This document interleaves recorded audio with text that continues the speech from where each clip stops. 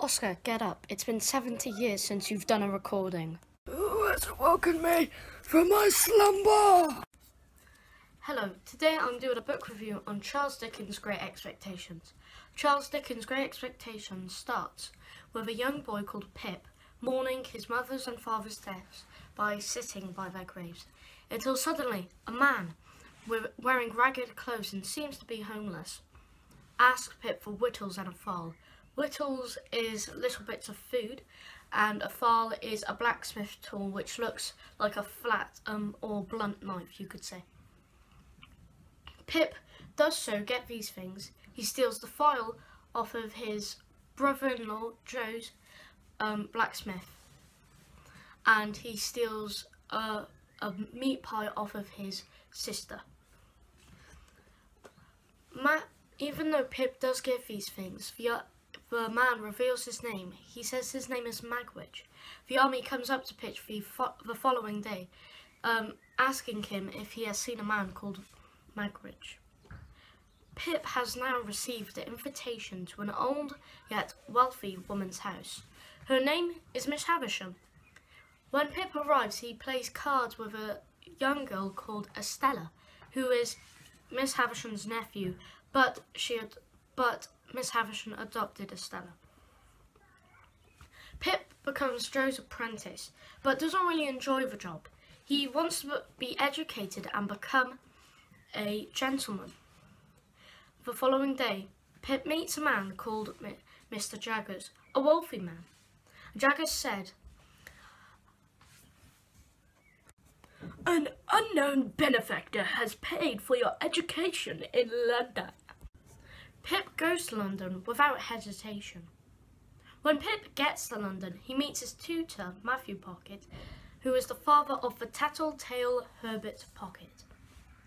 Pip goes back home for a bit, and he's around 14-15 at this time, and he visits Miss Havisham to see that Estella has grown to become a beautiful young lady.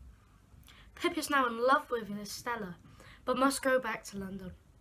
Unfortunately, Estella marries Bentley Drummle, a belligerent gentleman as described. It's now Pip's 21st birthday, and as you know, Mr. Jaggers is most likely going to wreck his birthday. Happy birthday, Pip. It is time for your benefactor, the unknown benefactor, to pay your education. Pip thinks it's Miss Havisham, but to his surprise, it's Magwitch, the man from all the way from the beginning of the story. Dun dun dun!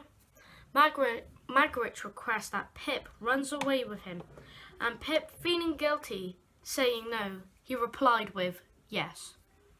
Their first attempt went downhill. As soon as they left on their boats, the authorities came.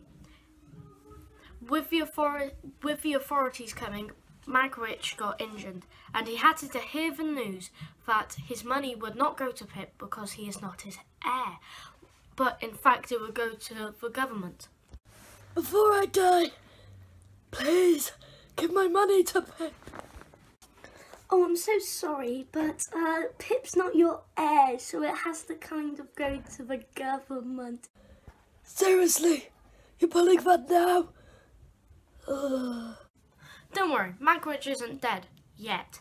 But anyway, Pip figures out that Magwitch has a daughter, and you wouldn't expect this, but his daughter is Estella, who just left London. Wow, Pip is having a really rough week. Anyway, Pip fights for Magwitch's money to go to his daughter Estella, and does so indeed. Pip and Estella show feelings for each other, but stay friends. That was the newer ending. Well, not new for us, it was the newer ending for them, which was forced by the people of that time. The true ending was that they got together, but they had to break up.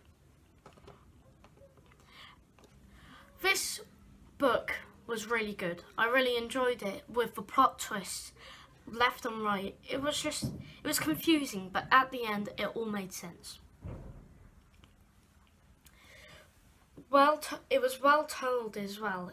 it was weird in the sense of how it was placed and how the chapters were placed. You see, Great Expectation wasn't written as a book. It was written in loads of newspapers, and it was kind of like a TV show but written down, because obviously TV wasn't around then.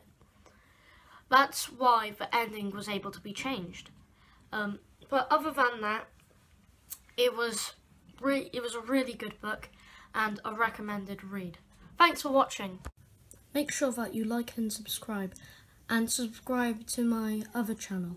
There's no videos on it yet, but I'm going to post videos when I'm back at school.